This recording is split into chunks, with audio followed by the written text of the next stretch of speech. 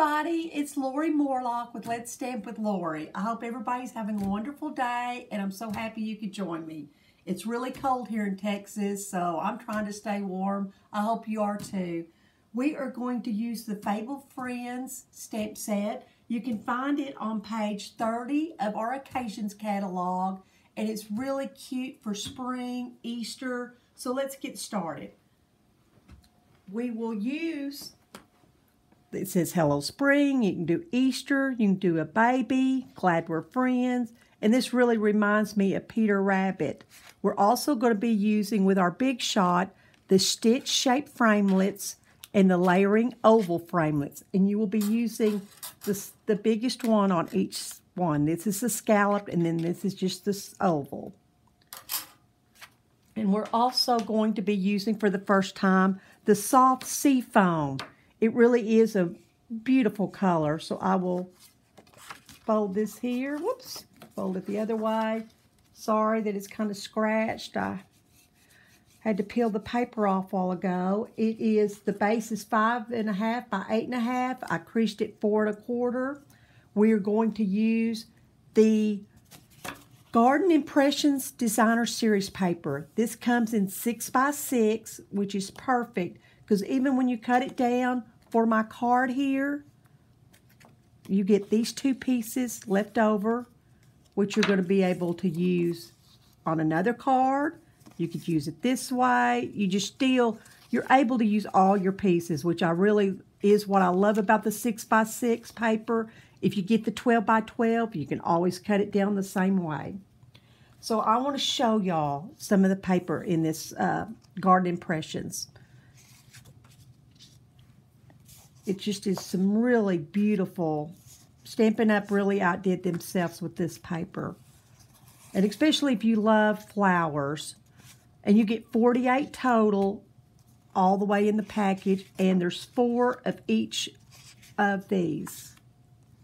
So as you're going to see at the end of this video, when I show you the instructions and the cards, I made this same card out of several of these backgrounds, just to really give you an idea of what you can do and how much, bang for your buck you can get with that Designer Series paper.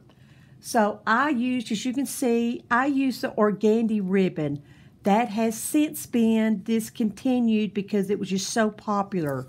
So what I'm going to show you, I went ahead, which you can get this out of your Occasions catalog. I cut it at 6 inches. This is the Calypso Coral satin ribbon. So I'm going to go ahead and put this ribbon, since, you still can order it. So I did it at 6 inches. I'm just going to take a little bit of Scotch tape. If it'll come off. This is the paper I've decided. Even though, as you can see, I just wanted to show you that you can use another color. So I'll just lay this here, kind of in the middle, flip it over, attach it with some tape. Whoops, if it'll come off my finger or not. There, I guess it did come off. Let's see. Attach it. Attach the other side. Hopefully that lined up. Oh, look, I actually did it. We're going to attach this. And I apologize, I got excited earlier and put this down before I put the ribbon, so I had to pull it off. And I should have shown y'all how easy it is to do that in case you make a mistake, so you don't just throw away your paper. So we're going to attach this like this. And there you go. So there's halfway done here. Now on the inside, I just did the Hello Spring, and I kind of matched it up. So I'm going to use the Calypso Coral here because that's the color that it matches the best. And I'm just going to put Hello Spring, Happy Spring. I've just made up my own new little saying there. That's quick enough. And we'll attach that on the inside.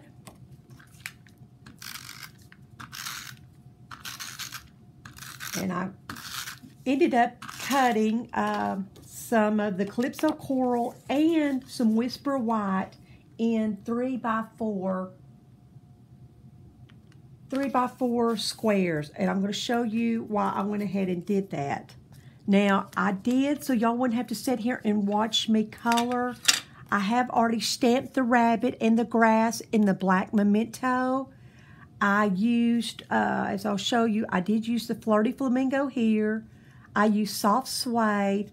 I used Pool Party, Bermuda Bay, and then the Shaded Spruce. And the Shaded Spruce was dark. The Flirty Flamingo was light. Soft Suede, Bermuda Bay were the light color, and then the dark Pool Party. But I'll finish doing that here in a second. I just wanted to show y'all a quick, easy tip on this. See, since I did the 3x4, I can cut these both at the same time. And then that way kind of saves you time on your big shot. So you're not standing there for too long. So I'm just going to match that up. I'm just going to go ahead and do that.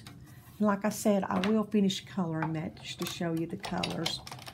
If you haven't gotten any of the blends, you could just get the Stampin' Right marker. It might, it wouldn't, since they're not light or dark, but you could sit there and do that also. So there's that. And then here, and in fact, what's cool about these, you could keep these and get a picture frame and then put your picture behind these. So you've already got a really cute oval shape. So that way you don't throw this stuff away, you get to keep it. And you can use it for another project or for your scrapbooking.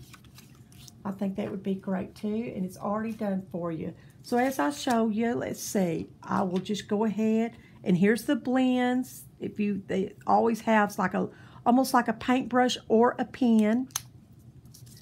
So I will quickly just do his ear a little bit.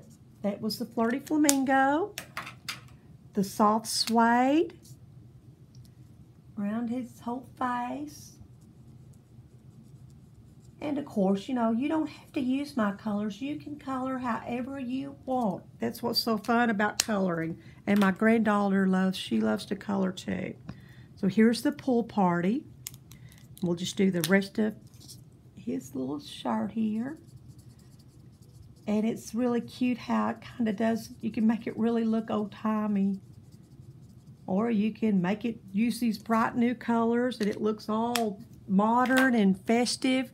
It could just be about anything. And here's the Bermuda, and I just did his button. It's kind of hard to see, but I thought I'd just give it a little different, a little different color, just to kind of maybe make it pop. You could probably put pearls or, kind of any kind of little adhesive. And on the Shaded Spruce, I just marked the little lines that my grass showed up on. And of course, you didn't get to see me stamp it. Here is the rabbit. And here's the grass. So, you can just really do it any way you want. And of course, it looks really cute with it kind of stitched around. So, I found that really cute. So, we're just going to, with our snail, adhere that to our scallop piece. And it's sometimes, I feel like I have problems getting this to line up perfectly, but hopefully I won't do too bad on camera. Well, it's a little off, but it's still cute. And then we're just going to use our dimensionals. And I don't know, I guess it really doesn't matter one way or other. I usually do use 5 if it's kind of one of these scalloped ovals. Just to make sure, in case if you're mailing it or something, it does stay adhered. But these would really make cute, gosh, these would even make cute thank you cards if you think about it. I mean, who doesn't like a little fuzzy rabbit? So I just kind of put it offsetting here. And so there, that was so quick and easy. And I didn't do it on this one, but sometimes I don't think my edges look really smooth. So what I'll do is I'll color them. I'll just add a little with my sponge and just you know, dip it in there. And I did go ahead, and I've already done this on my envelope. Look, there's a little rabbit sneaking out. He's just going to peek out and look at you and say hi. But thank you for listening to me today, and I hope everybody has a great weekend. My host code is MN632W9T. I hope you order. Here is my list of everything I used. And I hope everybody has a great day. Please come check me out on my Facebook page, Let's Stamp with Lori.